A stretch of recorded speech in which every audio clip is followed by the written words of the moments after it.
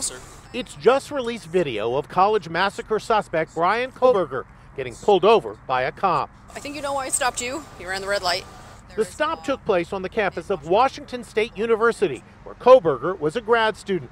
He lets the officer know he's not from around here. I'm from Pennsylvania. We actually don't have like crosswalks. He does everything he can to talk his way out of the ticket. Would you explain that to me a little bit further? So in Pennsylvania, when you're stuck like in the intersection, you have to make the left. I do apologize if I was asking you too many questions about the law. After checking Kohberger's license and registration, the cop decides to let him go with a warning. I'm not writing a ticket or anything like that today. I understand you're from Pennsylvania. The stop ends on an amicable note. Yeah. Have a good day. Definitely you too. Thanks. The body cam video was recorded last October, a month before the savage slayings of 4 University of Idaho students. In the new video, he's in his white Hyundai Elantra, the same car cops searched for immediately after the slayings of the 4 students at their off-campus house.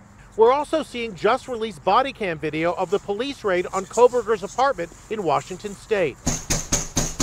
Police department search warrant, come to the door! Kohberger himself had just been arrested on the other side of the country at his parents' home in Pennsylvania. Show yourself!